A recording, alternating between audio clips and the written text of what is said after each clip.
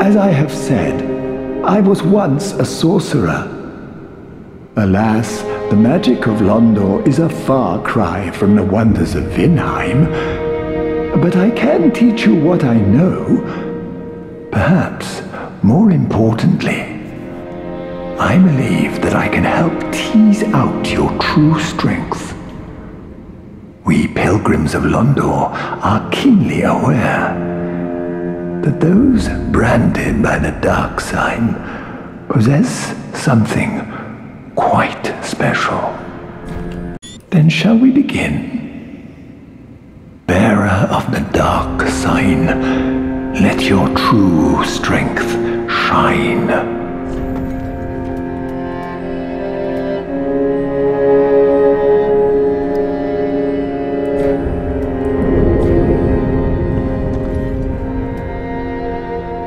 Be safe, champion of Act.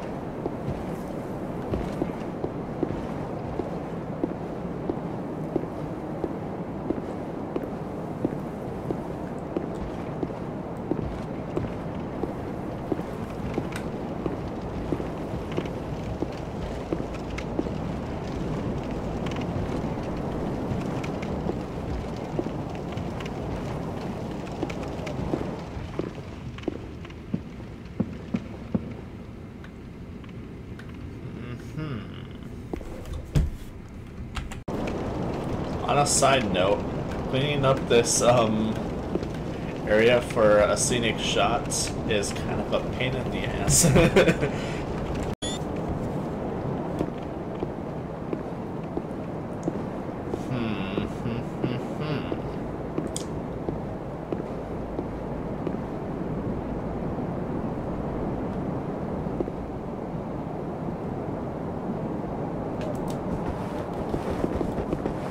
There.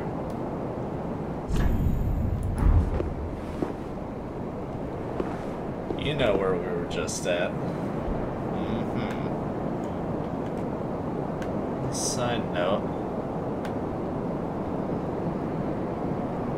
That spot right there, I just realized this.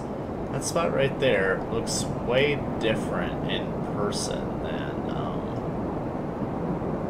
up close. Like, that's, oh, sorry, way different from back here than up close. And if you're not catching the drift, that's the wrecked, bridge area where there's a crashed Drake. After that, right there is where a, demon is. And that would mean that one there. Did someone jump off? Why? That would mean that right there should be pretty trashed up. Side note, they did get the 3 towers correctly right there.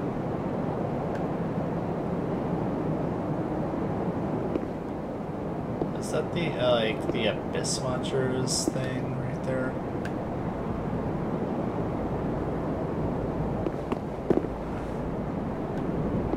Oh, that's obviously the Cathedral of the Deep.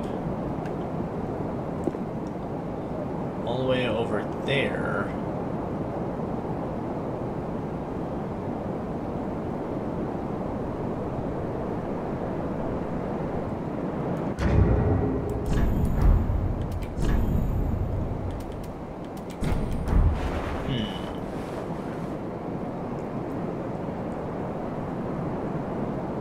I think that's supposed to be the archery place.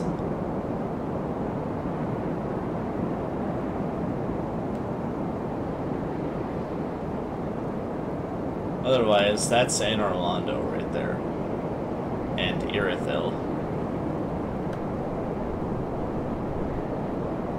Which is, I'm pretty sure, how they're trying to portray it. And there's like a ton of pine trees, which would be actually the surrounding entryway to Irithyll from a nearby gap between them and Farron's Abyss Watcher's keep.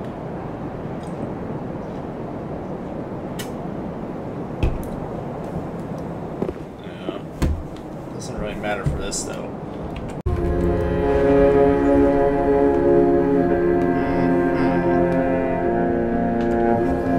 But I guess I should probably get to the point, kind of.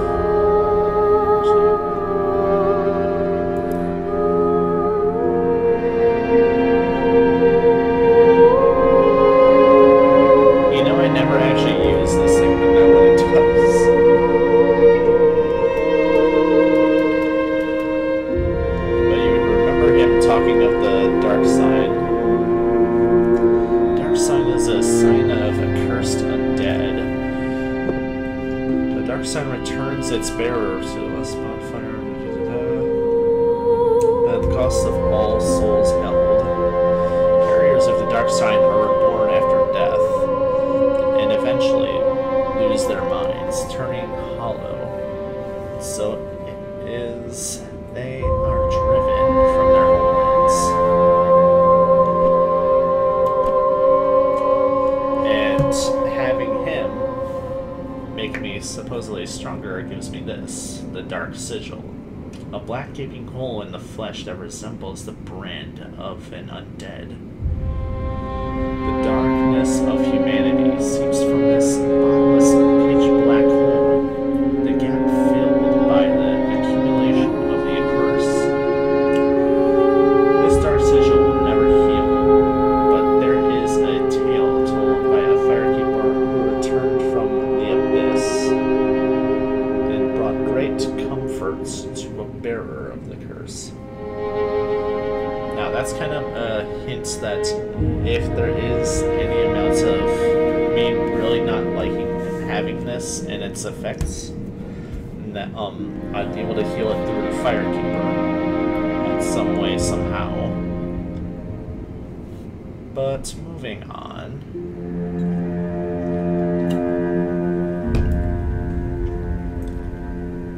Point is, he gives me this.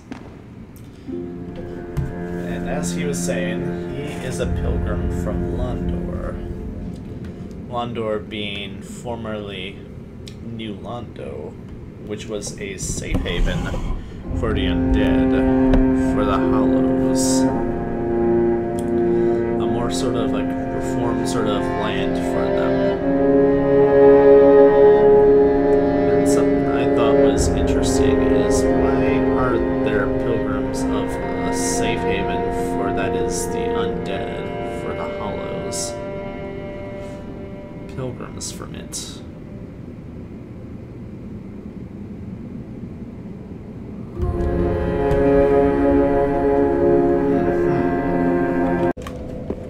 In a more final, conclusive sort of version of the Firelink Shrine, we come to find him like this, as we see Yuria show up.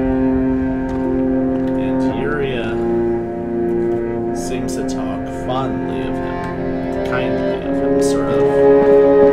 But it's also kind of peculiar that she would be here and he's just suddenly dead.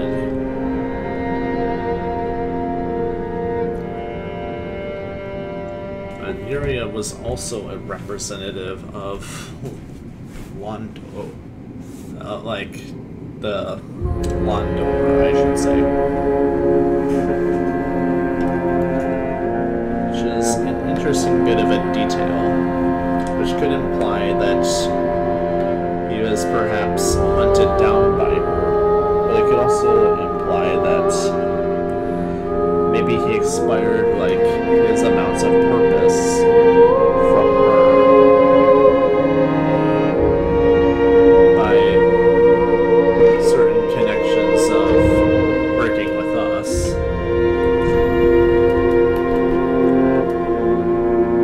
Now, this character actually healed the dark stuff. Or even not just that, but I actually didn't do the dark sigils stuff.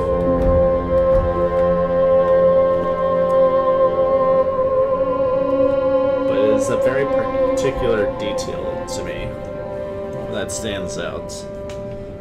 If he's a pilgrim from there, she is like one of the virtually a reformer sort of ruler there of their like church. I don't know about if it's like an exact ruler, but it's probably behaved like one in actual circumstance. Like, did she just straight up off him? But at the same time, he gives us up to 5 dark sigils. And then we see another pilgrim at a different place giving Henri 3 dark sigils that transfer to us by stabbing Henri in the face. What is love? Baby, don't hurt me. Don't stab me in the face. But, I think that is an interesting sort of detail. I think most pilgrims probably accumulate dark sigils in some way as, like, more hollowed of individuals. And then certain, like, I really want to say they can sort of pass it person to person, really. But also accumulate it in some way of, like, an ascension of their people. But something I was always curious about is why do they transform? Now, we know they can turn into the pilgrim butterflies. And it's probably the more violent version of their turning into anything. And it makes sense that they would be their form, especially if you've looked at what the pilgrim butterflies look like up close. Very notably, pilgrim butterflies have kind of a pretty wild, crazy, and kind of a grotesque form.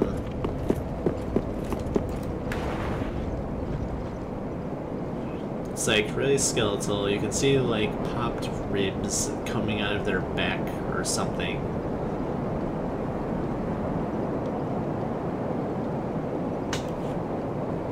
It's really strange. I want to say that's probably like a certain destined fate of them under certain circumstances of like if they're like hollowed and achieve like a transformation. It's probably gonna sound really weird to you, but I say this because they also have the chance to kind of turn into into an angel. Now, a notable detail about the Pilgrims is that they still abide by like the same rules of if there's like a certain kind of like will and wants, you still like carry on in this world. And that is very true with these Pilgrims. Once there is no more will and wants, they sort of pass away. Now, someone suggested that this one turned into an angel, but I'm inclined to think they passed because they seen the angel, to be honest.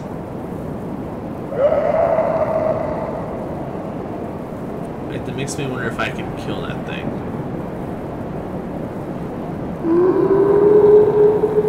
But, a better look at this thing.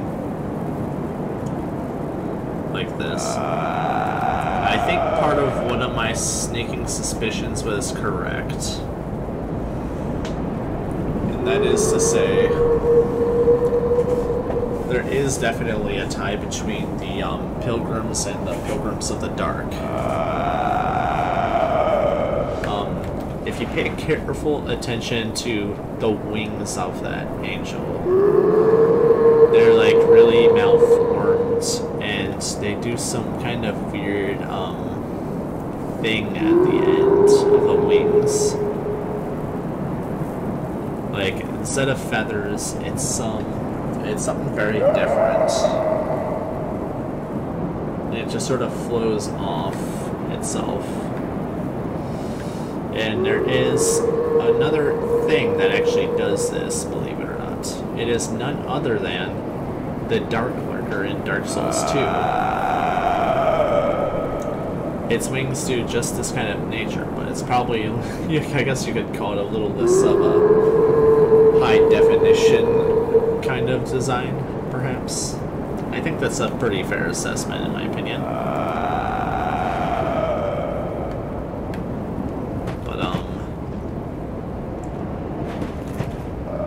You can assume the Pilgrims are basically undead.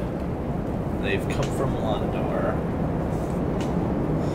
They're mostly dabbled in sorcery quite often of the time. Sorcery of some sort.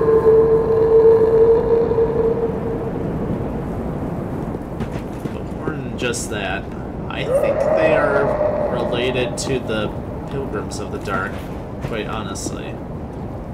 In the sense that not only do we see an angel that has a similar wing design to this thing, but we basically get to kill it for their covenant.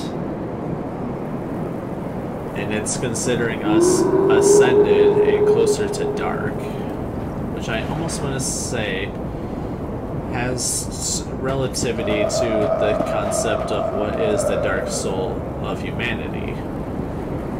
I want to say that is very deep into the factor of it all.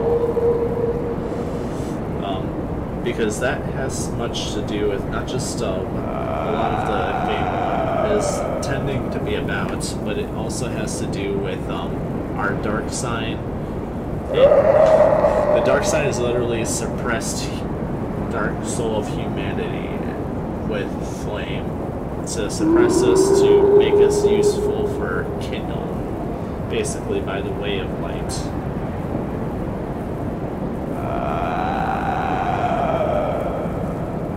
If we did not have the dark side itself, we would just have the dark soul of humanity, and we would pretty much hollow out. Is the idea.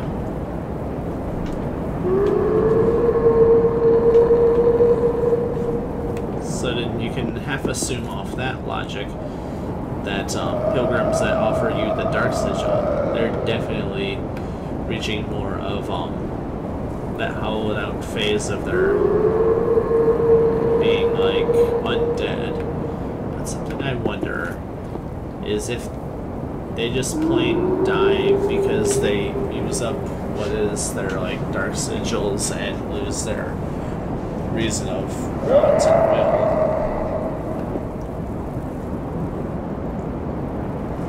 will. Otherwise they don't go crazy and try to kill us.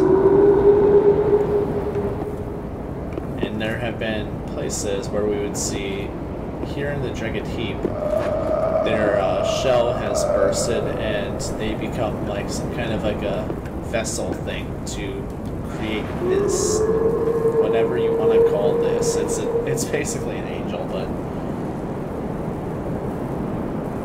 I'm inclined to think of it as the Dark Lurker, to be honest. And the thing about the Dark Lurker is it looks like an angel, but it does like dark type attacks and performs like sorcery of a variety, from pyromancy to duplicating itself in like a splitting kind of way. well as other interesting things, such as like sort of like an attack spell that's like melee based, which is also a thing of sorcery, to be honest. If we're being real here, like let's see, like that's roughly like Soul Greatsword or something, or magic weapon, or not magic weapon. Just like the soul weapons, basically. Sort of like what Soul of Cinder can conjure up. Like the Dark Lurker could do that. So it basically demonstrated much opportunities of general sorcery at its disposal of arsenal in Dark Souls 2. So we can assume it probably had some kind of logical background to go by, but the thing we don't quite understand is, where did this Dark Lurker actually come from? And what I think is the case, we're not actually supposed to know where it actually came from. I think we're supposed to know what it is and relates in relevancy for a future reference. If we caught that as like a detail and see it here, we'd be able to make the connection back and forth. And it would also add like another layer of understanding things to the game. And honestly, I want to say it actually adds more depth to the lore than we might have originally have taken it to. We've seen these pilgrims going towards Londor for whatever reason, and that they were finding out the hard way the truth that the fire fades. Now, why were they looking into this? Now, something I wonder is if it could relate to the angels already there in Londor. Like maybe they could have thought there was some kind of correlation or something. But something we learned from the ashes of this particular stone hump is that she is from Lothric.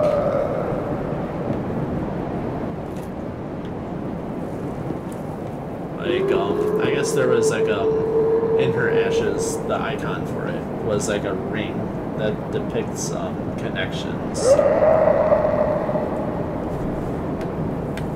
But like, why were they going to Lothric?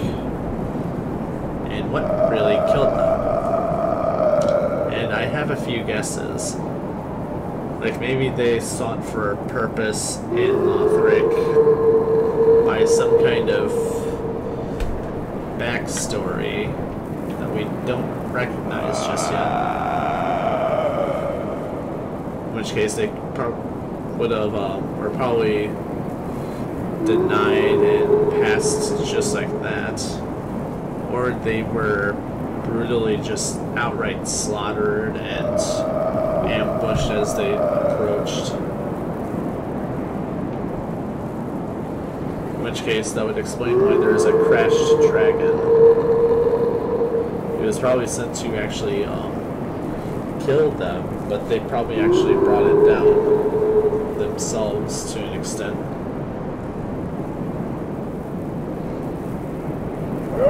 And that one pilgrim we rescued, Yol, he seemed surprised he wasn't dead, is an interesting detail, which tells me if it wasn't the dragon that killed a lot of his companions, that means it was probably the loss of purpose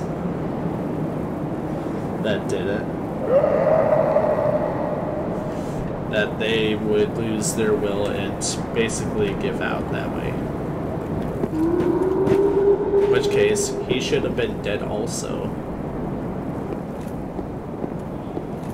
But it's like he must have just like prayed that there was still something left for him to believe in, maybe.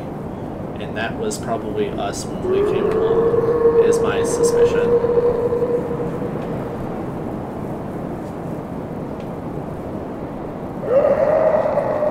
And seeing what we had to offer, he probably knew his true value for what he had left was giving us these unlocking layers of the dark sigil within ourselves, making us stronger.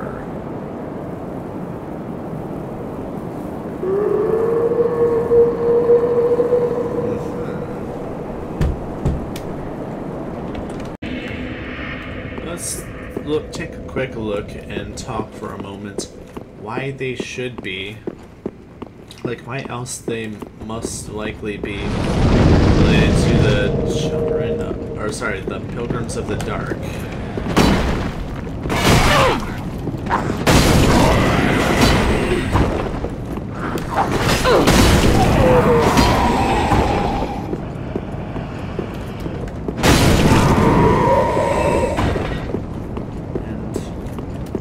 That's a really difficult one to answer, as is it's a curious question as to why they even sought Lothric specifically, to me.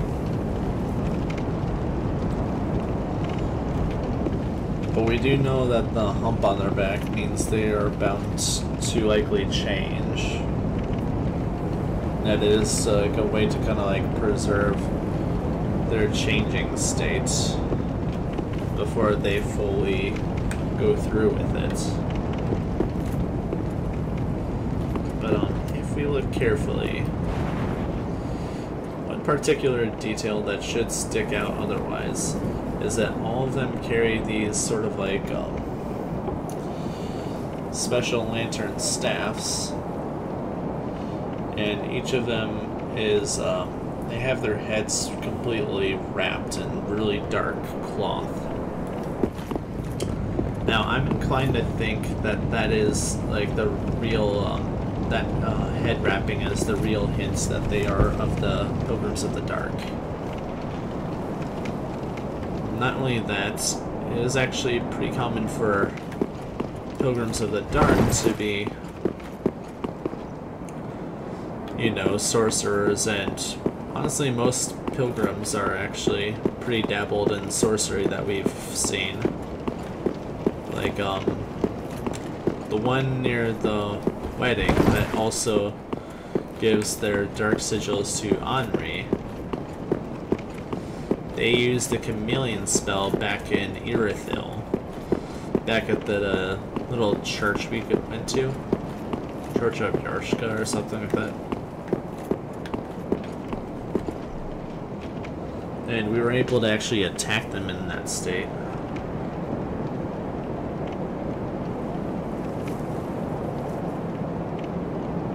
And we learned that they have connections to Uria as an actual sort of plane of association.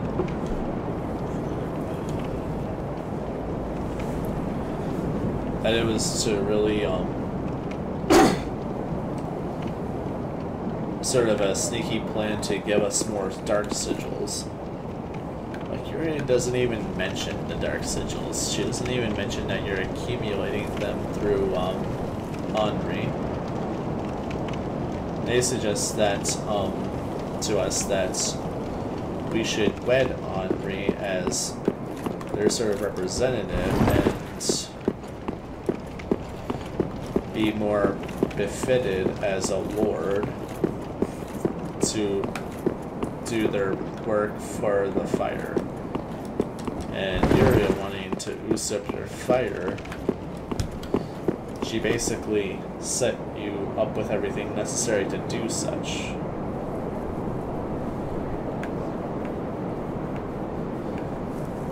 But she never explains it to you specifically. I like that I can roll on this. And just like stand on it.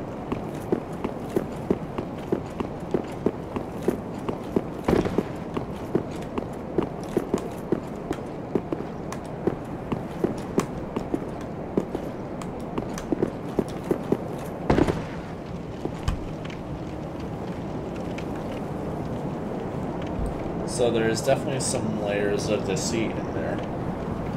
And that has me curious if Gold has always been an agent of Uria, maybe infiltrating the other Pilgrims and looking for someone like us who would be able to grant their duties fuller recognized purpose. Oh yeah, I'm standing on what gave us their dark sigils, which eventually cost him his life. So there's certainly some interesting things to go off of here.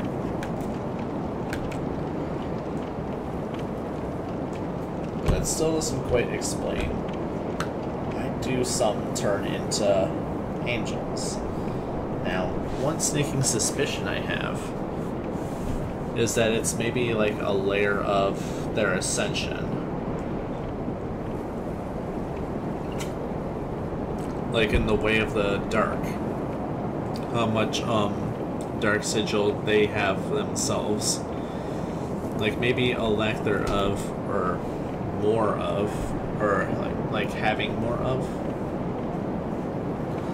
affects their opportunity of becoming such. And the Covenant for Dark Souls 2, the Pilgrims of the Dark, to reach your 3rd tier and to be considered closer to Dark, you had to defeat the Dark Lurker.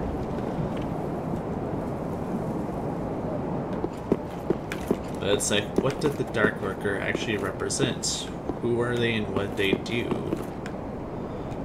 I really think it was a member of the Covenant, to be honest. And I think their goal was to pass on their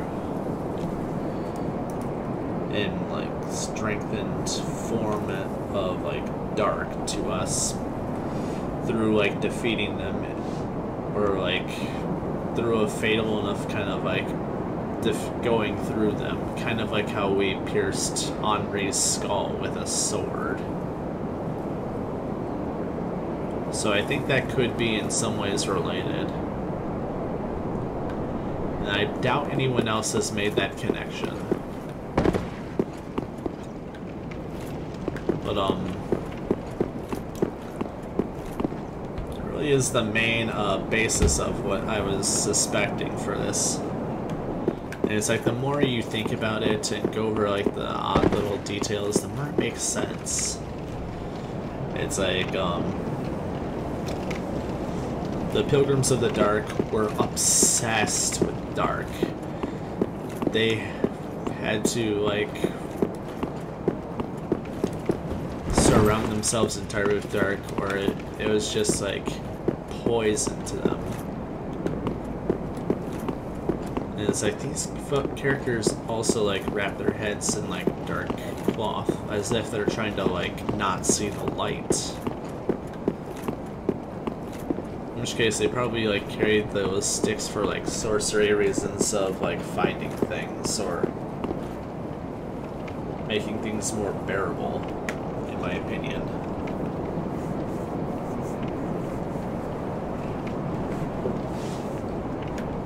Yeah, I think the reason some lived and some didn't is definitely to do with the, Lothric's and whether or not they needed them or not. If you look at them, they look desperate.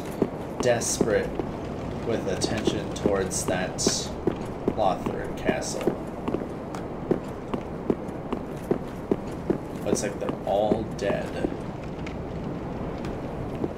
All of them except Yoel and the 2 other ones. The one that follows Henri, the one we see at the very, very end. Something I half suspect is the one at the very, very end, at the Dragon Heap, was probably part of the influence on Prince Lothric himself. as it was probably like a partial interest to like Pilgrims of the Dark to have like some kind of like hold within Lothar Castle themselves, and also kind of push their ideals of what if we never linked the fire, like Koth originally like supported as an idea in like Dark Souls 1. Don't even link the fire. Walk away from it.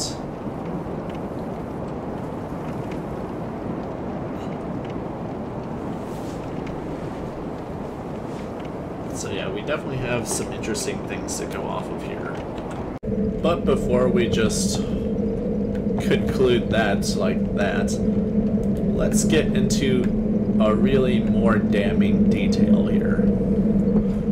A detail that I feel is a little understated, very hard ignored, like, holy crap, why have you ignored this? And it is none other than the simple fact that in Dark Souls 2, the Pilgrims of the Dark Covenant, when you reach the 3rd tier of the Covenant, your reward is none other than a very peculiar armor set.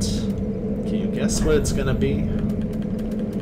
It is none other than this really bright golden set with a very funny headpiece. Oh yeah.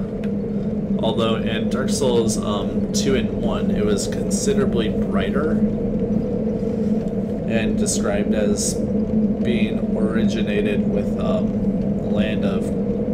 lands that are with golden, sort of like light magic.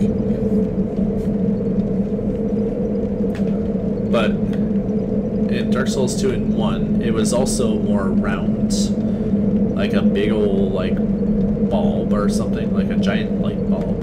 In Dark Souls 3 here, it looks more like the mushroom from the Artorias DLC, Elizabeth. And funny I should mention that, because they actually make a mention of her. Crown supposedly made an imitation of a divine creature of Ulasil, land of ancient golden sorceries. Xanthus' clothing is the mark of a researcher of lost sorceries, and the oversized crown is embellic of their work. Such a curious pursuit is surely nothing to be ashamed of. Is surely nothing to be ashamed of.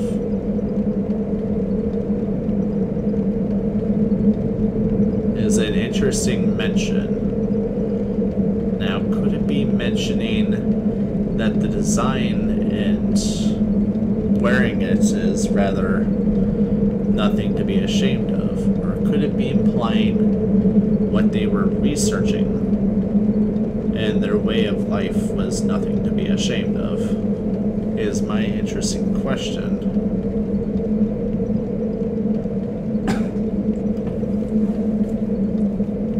And even in Dark Souls 2 and 1, it's actually very under-mentioned as to what the Xanthus crown actually had anything to do with, but they're not only did they look different, but their descriptions were entirely different from this one's.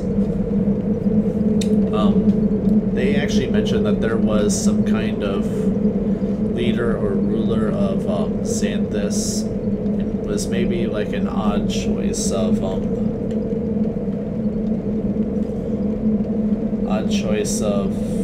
maybe showing off, perhaps, or it was perhaps I'm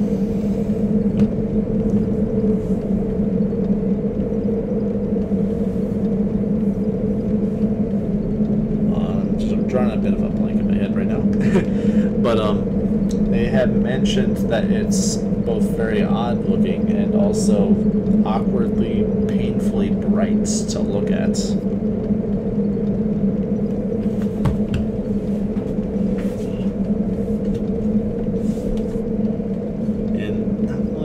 not mention at all of Ulusil as much. They mentioned more so of the Xanthus. In one of them, they mentioned there is no ideal information on what Xanthus actually was, or where this even came from. And in another one, it mentioned Xanthus was like a place, like a crown of Xanthus, royalty or something.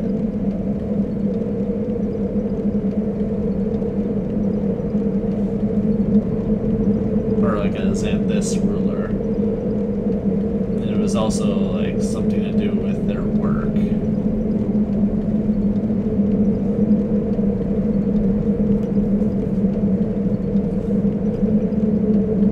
But not one of them was very too definitive as to which was the more correct line of thinking. Is an interesting detail to me. But it seems like all three games have a great detail about this. It's not for the more like popular customs of people, if that makes any sense. In Dark Souls 1, we first find this set in the painted world of Ariamis, which is a place for forlorn, those who don't belong with any sort of place in the world. Which could mean that they were like shamed into living there, but it could also mean perhaps they wanted to live there. Whichever that is, we can't really assume too well. But after we defeated the NPC that's Warren, we find they're set on a body just after Priscilla.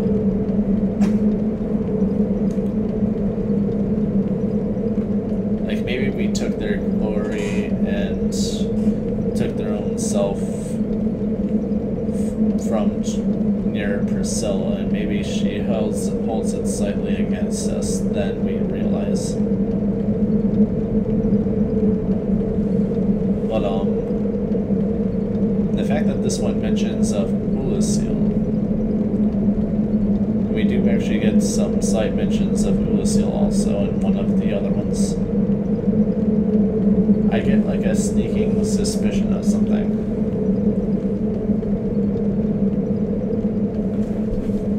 And that is that the Xanthus crown itself is a set comes through Ulusil.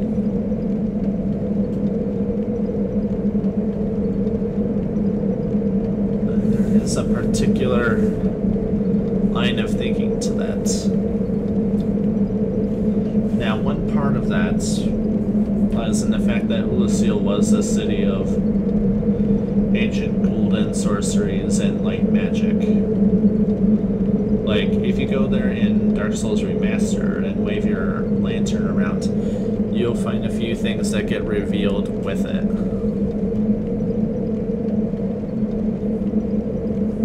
As well as, like, in general, like, invisible passageways. There is, in fact, 2 passageways that get revealed with holding a lantern there. So it is like a land of the light magic and golden sorceries. Something that makes me want to try is like wearing the Xanthus crown, or like set there, to see if anything happens. But we get the Xanthus set in the Dark Souls 2 Covenant of the Pilgrims of the Dark. We get it in the painted world of Ariamis. Now, something to note is that this piece covers your entire head still. Actually, I kind of want to see something now. It's just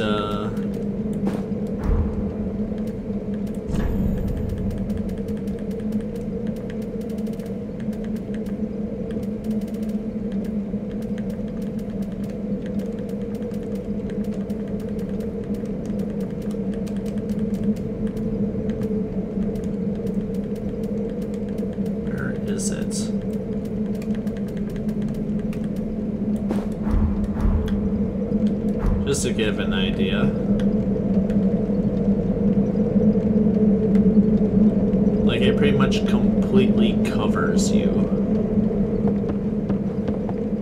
And it was originally a much more brighter sort of gold color in lighting.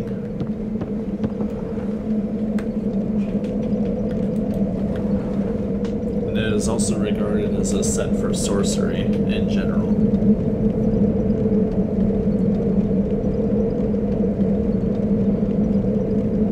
Something I have a few ideas of as to what makes this so special and particularly important to note.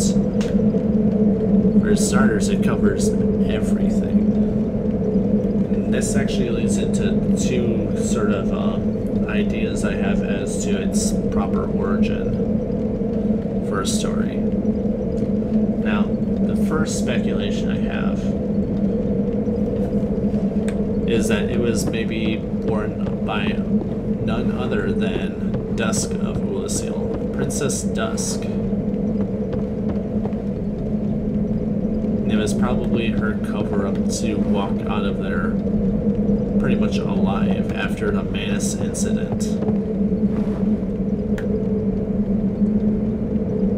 Maybe it was like really shameful, but it also drew away eyes from wanting to really look at her.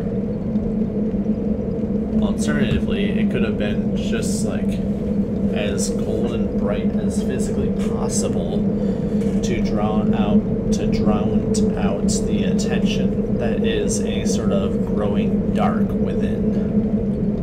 Because something we do note is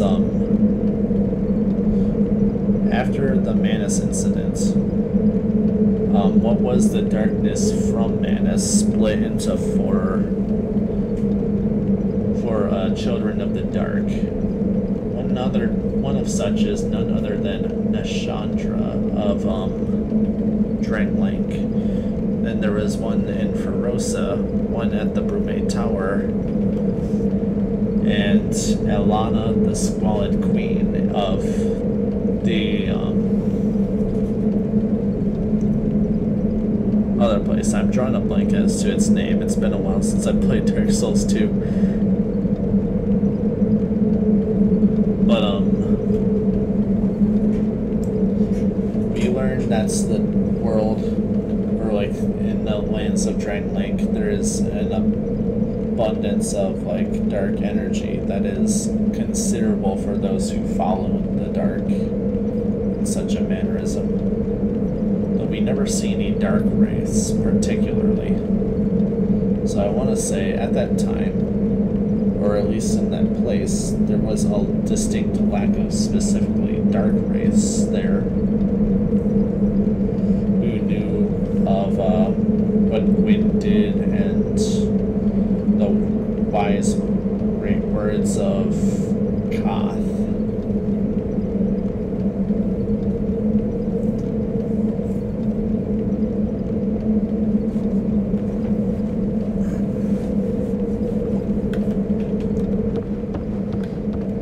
So that could be kind of a little bit overlooked. And I think as an instead, we find that the Pilgrims of the Dark, who bear some resemblance to their beliefs, but as like humans, and quite more considerable to work with to sort that part out. And even begin their like more peaceful agenda, if that makes any sense.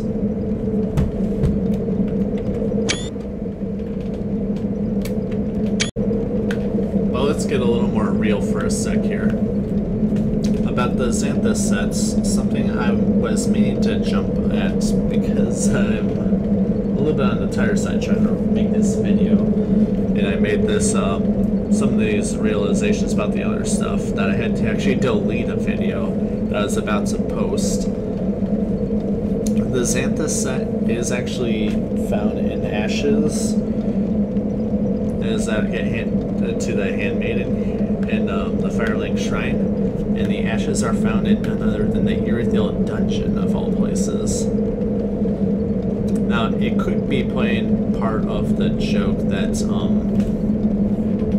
Xanthus is that shunned and frowned upon, or it could be playing to the idea that it is actually somehow tied and linked to the abyss and the dark arts. Because in the Urethil dungeon, they primarily locked away things tied to the abyss and dark. We've seen Carla, the witch. We also seen Dusk's ring, which if you get the ring and haven't killed the jailers yet, they will like go after you right then and there. A good number, few of them.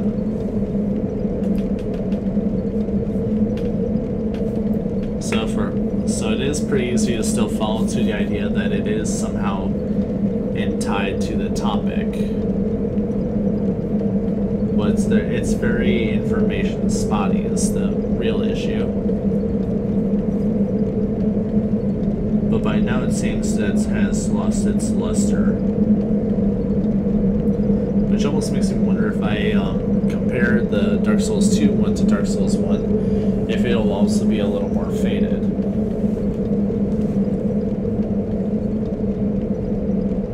I just wonder if like certain little details like that, maybe it'll like give like a better insight.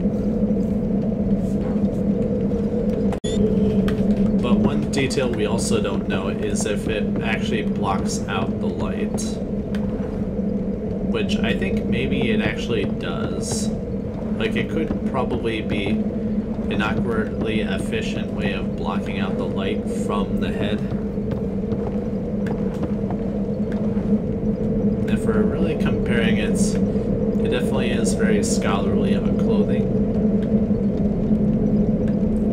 The Pilgrims also do head wraps and have this sort of like a cloak to them. But it's like all really dark. But maybe this was like an earlier, more less obviously the dark kind of approach at it. Kind of like the idea of like a great way to have less light right here is to just reflect it or something. Like a common logic to light itself is that it is that bright colors basically reflect it, dark colors absorb it.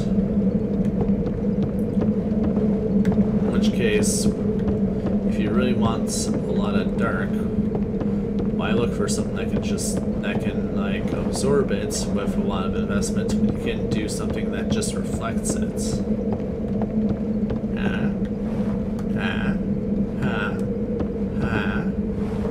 I think that sounds something.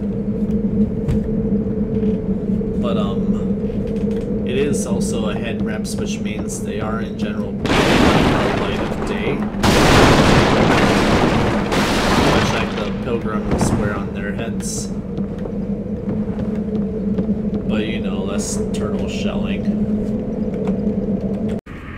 I had a brilliant idea. So,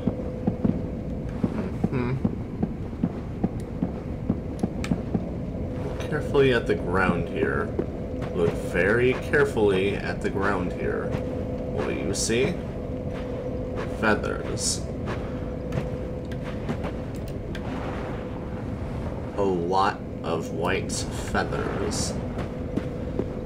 It was suggested that Prince Lothric experimented on angels and angelic, like humans. So I think this could be the final piece of the puzzle that I'm really looking for. That to answer the question, why do some of the pilgrims turn into angels, and why did some turn into the butterflies? And I think this is a very solid, conclusive piece of evidence right here. That Prince Lothric wasn't interested in having any further angels into his kingdom. In fact, he was probably against any further angels at all. Considering he experimented on angels, he probably used a similar sort of logic to experiment on the Pilgrims that came in to offer their services as angels. And that became the Pilgrim butterflies as a result. It was probably something like, angels, you want to become the beautiful grace of angels? Why not butterflies? They're also quite beautiful.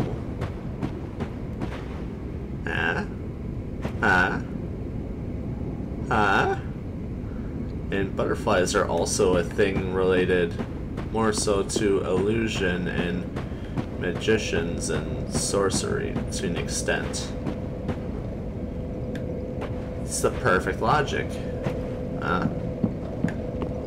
I know it's a little bit more of like a hypothesis, sort of a piece-fitting thing, and just like fill in the gaps. But it's like it makes such good sense because you also see them still serving the Lothric castle where that dragon and Slayer armor was. And you can still see the Pilgrim butterflies from here. It's like, why not? They very well could have been the case.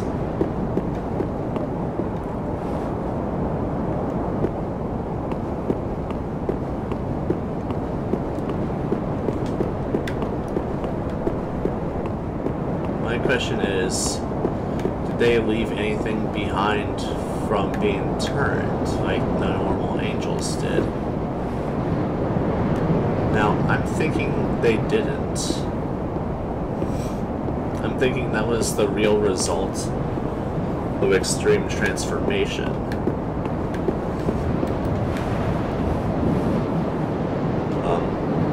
If you look carefully at some of the curvatures of their torso, it's like also some of the curvatures of the torso of the body that is left behind that manifests the angels. And then like probably a lot of the mass that usually goes into like portraying the angel in their own body. I think that is part of the real circumstances there of their being twisted and remade up. Without in some way, shape, or form, say the Prince of Lothric intervening, I think we can safely assume they would have had quite a trek to travel and more than likely die within than we otherwise see them do. Like, there is absolutely none of them in here, which otherwise would have been like them being cleaned up already. Well, let's be honest, anything get cleaned up in this game. I mean, just look at that roof. Like, who left that there like that? Why would they do such a thing? Otherwise, they would have had to go up a ladder.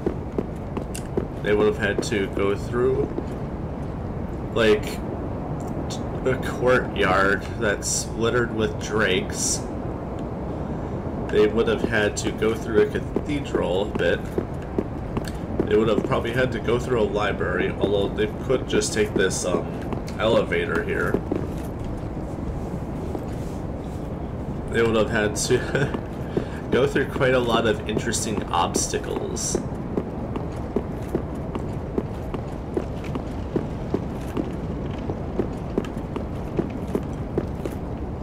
But this was the area we first had the clearest looking at of the Pilgrim butterflies. As for why they were here so up close is a curious nature.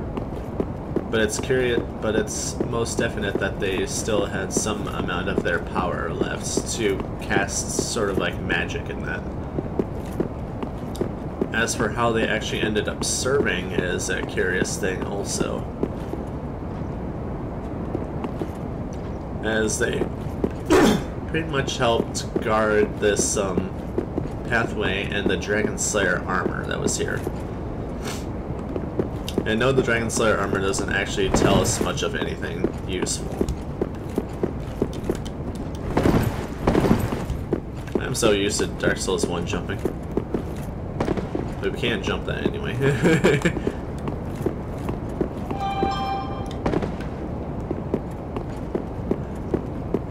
Instead, the Dragon Slayer armor just implies that it was an armor used for dragon slaying times, and is really old and rusted.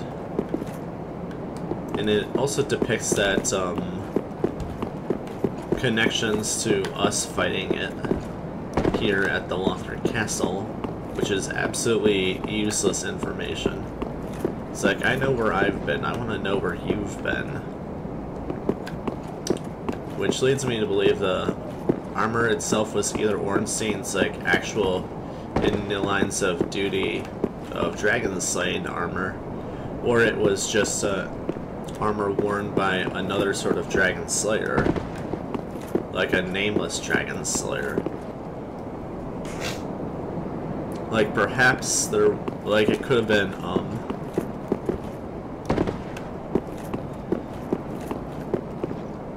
like perhaps it could have been like someone on like the wrong side of history or something, can also name Strucken, but then it would have probably just said nameless, huh? Otherwise, it closely resembles Ornstein's armor, though it is more like lightning defensive than it. And most definitely more of like the armor you would have worn to go fight massive drakes. Which leads me to believe it very well could have been Ornstein's like regular armor.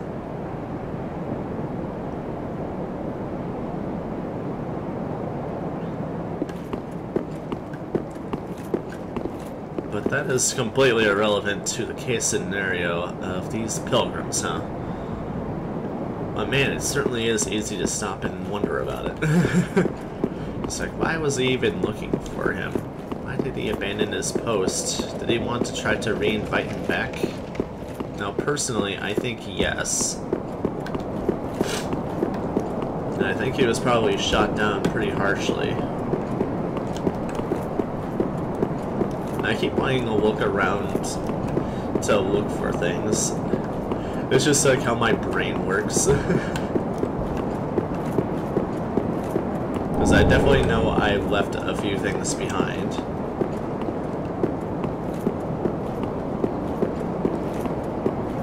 I just have a way of doing stuff like that.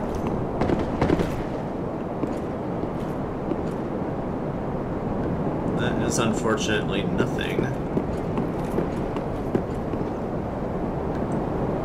That also looks pretty nothing.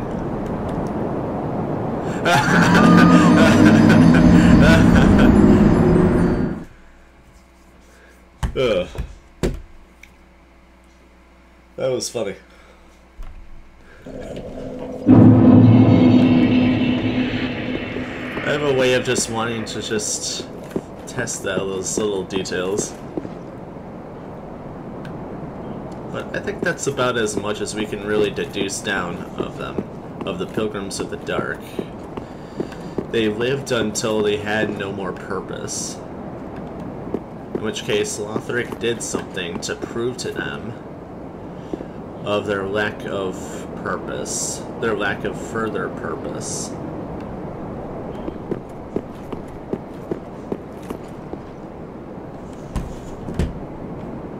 And that is why some lived. Some already had further purpose, left to them by Yuria.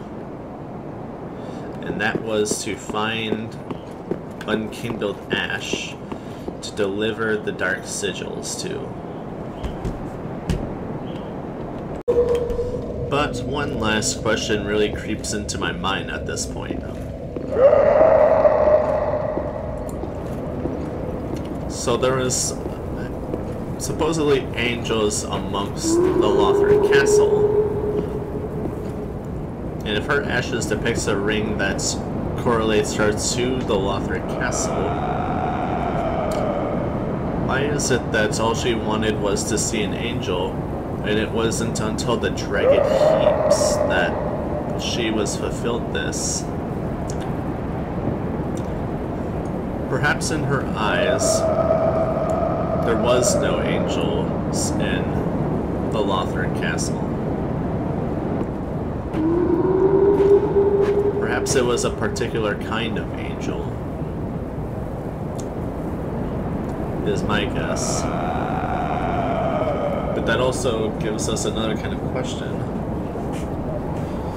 If the Pilgrims needs like a sort of like a will, or like have a certain kind of wants to last them until they sort of transform into angels, what is it the ones that actually manage to turn into angels truly like desire that they would manage such?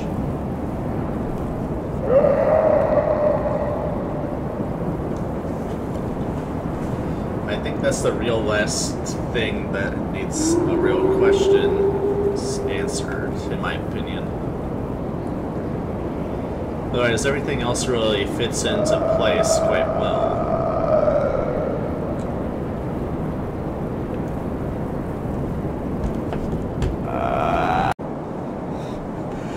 50 lightning arrows and that thing does not die. Wow. Notably, the range to hit that sucker is kind of high. I'm trying to think if the rest of us even do anything. Actually, no.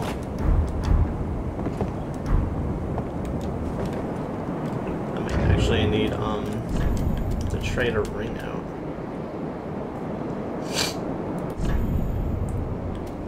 Let's see.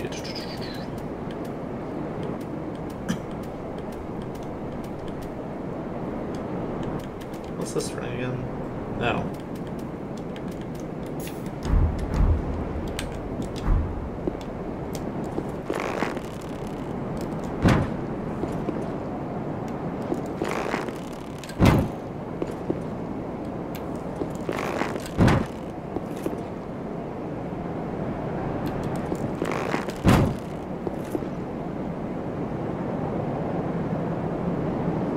Gosh, how far is this thing?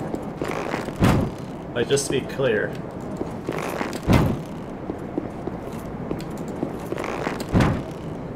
I didn't start hitting it until using the Dragon Slayer.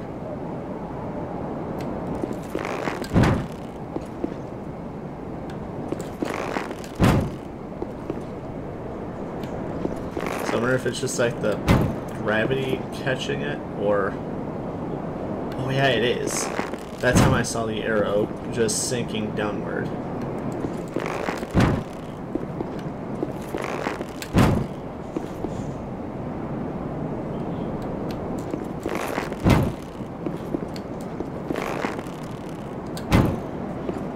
These arrows might not be traveling far enough to hit it, to be honest.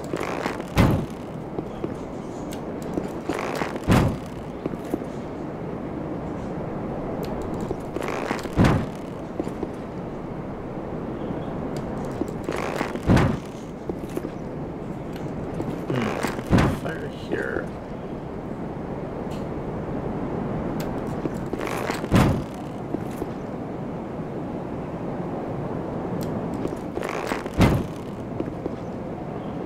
Hoping to use the contrast of the wings as a hint.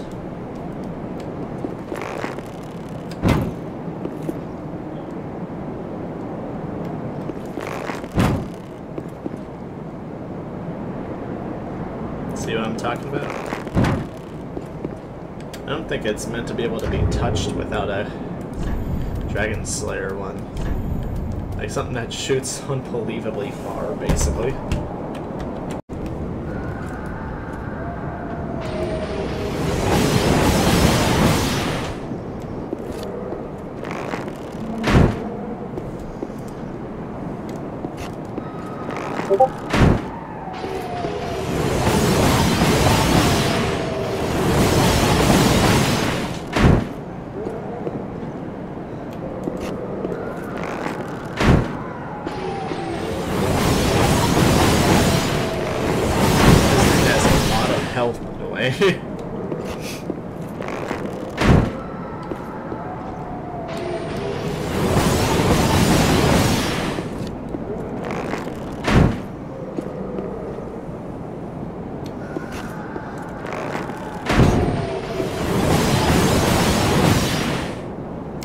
I swear this thing, I'm not always sure that I'm moving. I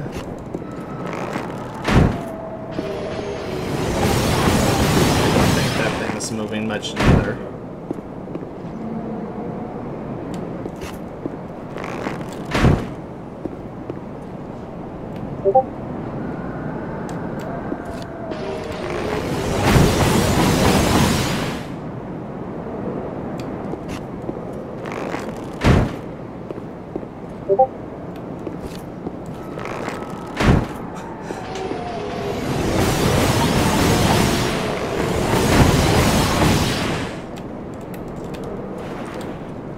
Out of arrows again.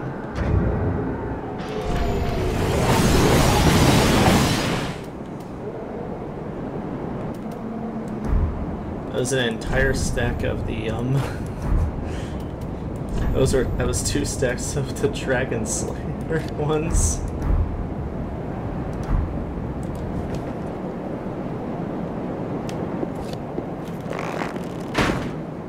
Let's try a Millwood.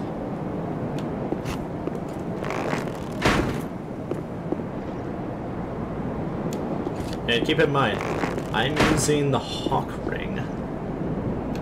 It's still not reaching this sucker.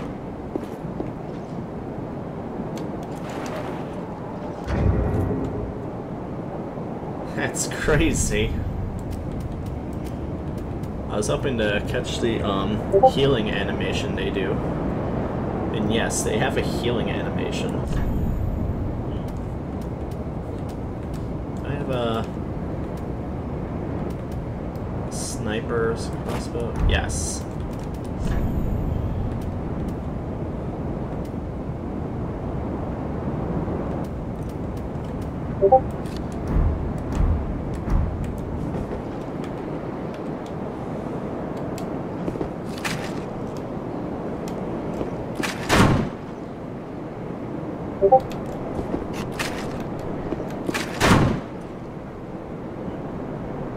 Still does not reach.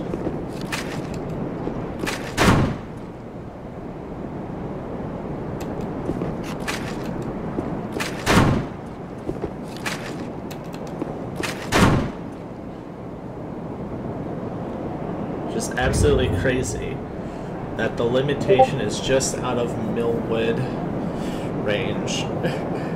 It can only be touched with a Dragon Slayer type, like, bow. That is insane. Oh ho ho ho ho. Oh ho ho ho ho.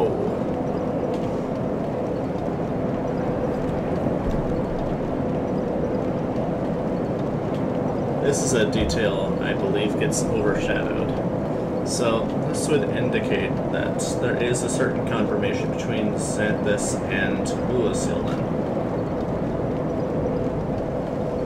In fact, this would have originated in Ulasil, as well as the Xanthus set. It's not actually a thing of royalty, as much as it is just sort of a thing that was used by sorcerers. And like that, we finally got more conclusive evidence to some of the topic.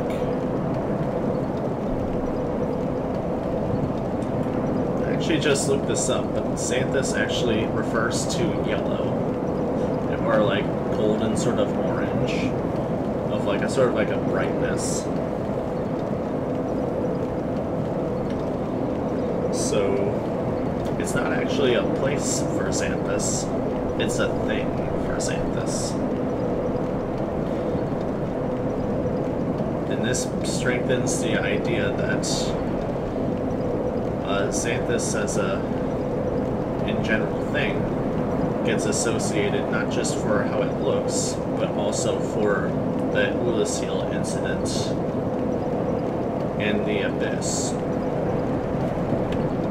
I've had a particular sort of realization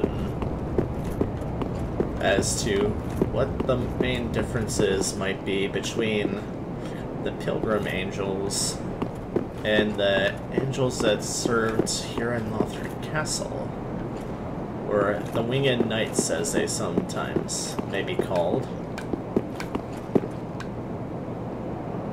And I think the main difference is where they come from. There's the Pilgrim Angels, like they're in Dredge Heap, or Dregged Heap. Why did I say Dredge? In Dregged Heap. And then there's the angels that serve here, which are more not from the Pilgrims, is the main thing. But further into detail, I think we're safe to assume that one would be oriented with the light soul, and the others would be oriented from beings of the dark soul. As in, I think the Pilgrims are still oriented enough with human beings and their history, descendants of the dark soul, the Pygmies, and the Winged Knights probably more closely associated with descendants of Gwyn and his kingdoms, and the Light Soul. It's so simple, but it's like, I'm sure a lot of people easily miss that fact. Otherwise, let's see here.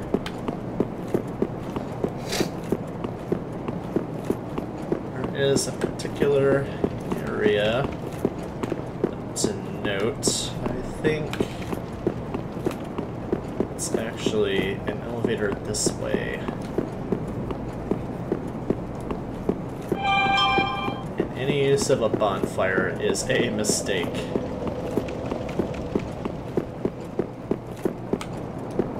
There's a thing here.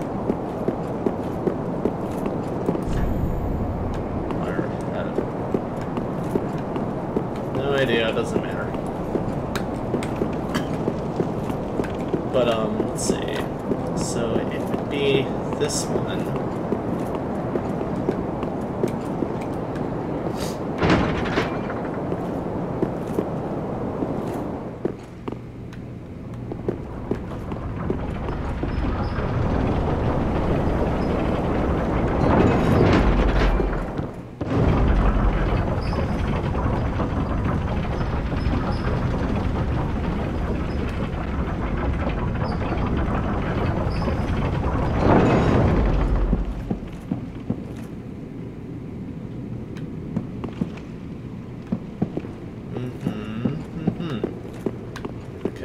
And then up here, if we just do like the good old 180, we basically see these peculiar sort of golden winged knights.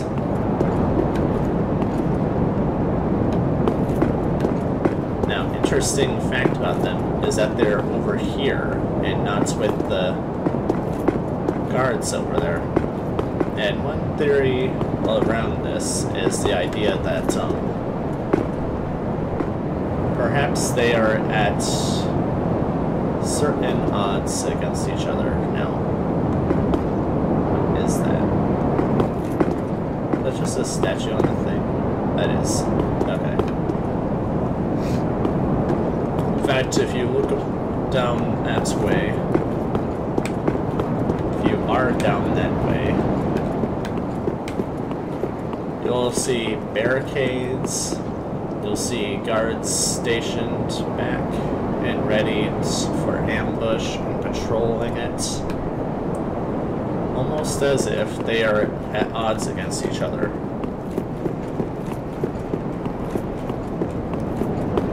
I am almost actually half inclined to agree that that is, in fact, a thing. Something down this. It looks like you could just drop down this and then drop down there, but I don't think I've actually tried running around on this.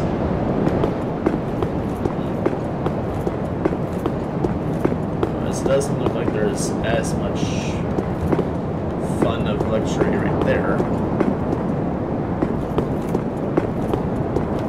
But it is a curious point. Why would the angels be guarding that part? Part of the idea was that Lothric turned his back on the way of light, and that he experimented on angels. And you can even see a more angelic sort of decorated, like, individual down below in this, inside of here, which is actually in the Grand Archives. In like a cage with like feathers, dead.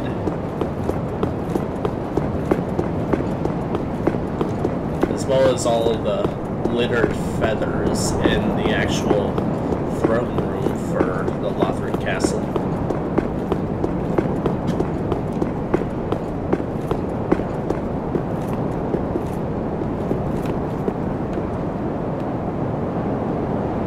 Which does set a lot of peculiar tones and points.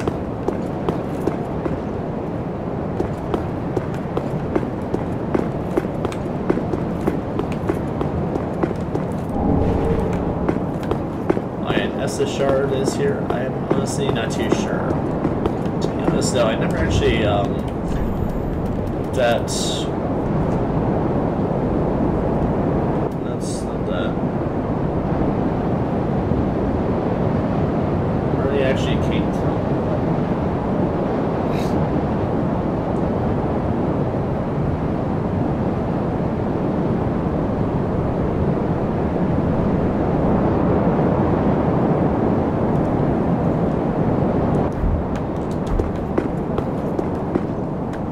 I almost want to say it's like when adventurers like pass that had Estus, like maybe their Estus flasks are broke, then you'd be able to accumulate the shards to make use of it. I want to say that's like the nature of it.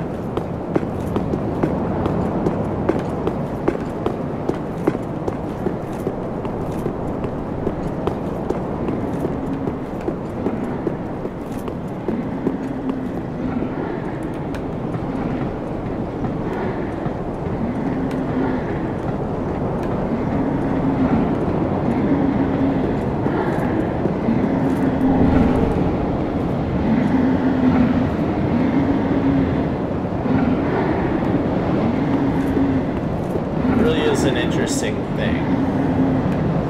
I think that basically all types of angels are now a threat to Lothric Castle. Which I almost think could be part of the change in what actually has emerged to convince the other pilgrims to last into angels as like divine punishers to like the still existing Lothric knights. I think that could very well be the case.